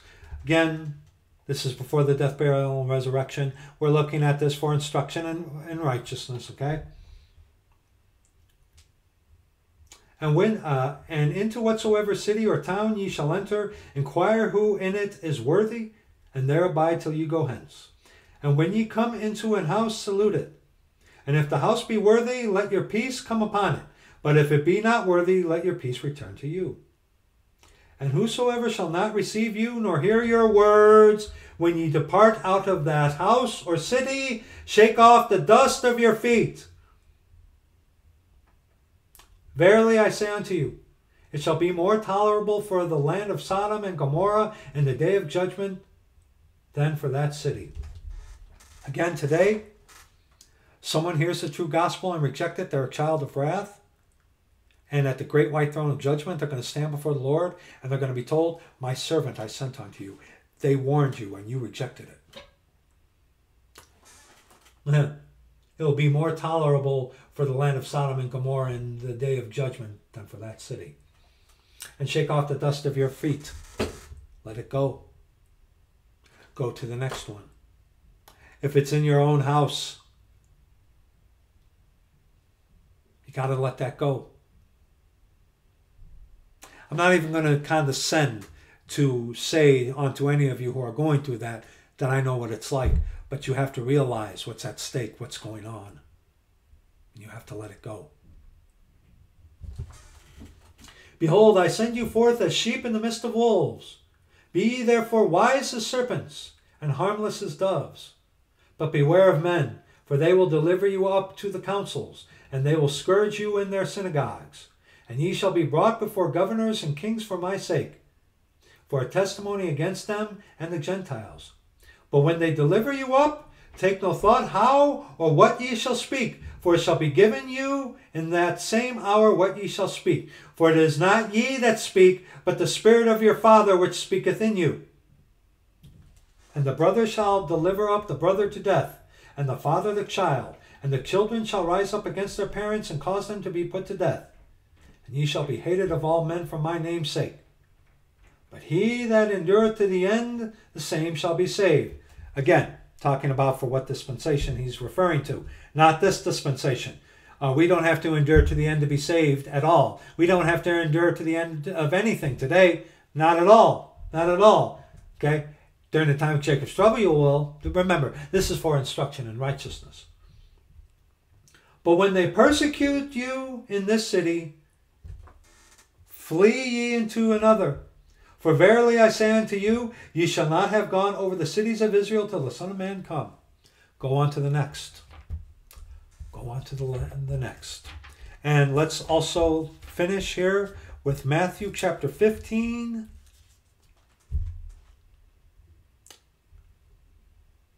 Matthew chapter 15, verses 13 on to verse 14. But he answered and said, every plant which my heavenly Father hath not planted shall be rooted up. Let them alone. They be blind leaders of the blind. And if the blind lead the blind, both shall fall into the ditch. Yeah. Both shall fall into the ditch. My dear brethren, God is a God who chooses. God chose in the Old Testament the line of Abraham, the line of the Hebrew, of Shem. He has chosen the cross, the way of the cross. And we as his creation, he has given us the ability to choose, because he doesn't want a robot following him. He wants you. And it's painful. It's very painful when someone you love chooses the way of this world. But we have to remember who comes first. It's going to be it for this video. Thank you so much for watching this, dear brethren. If you do watch this, thank you. There's a brother whose own family has turned against him. You know who you are. Please pray for this brother from California who's just going through some incredible things. Please pray for him. Keep him in your prayers. Please keep him in your prayers. And please keep us in your prayers. And thank you so much to all of you of the Church of the Living God who support us, who help us, who pray for us. We pray that you may continue to do so, because without you, we are done. Thank you so much, brethren. We love you and we pray for so many of you. And we will see you in the next video.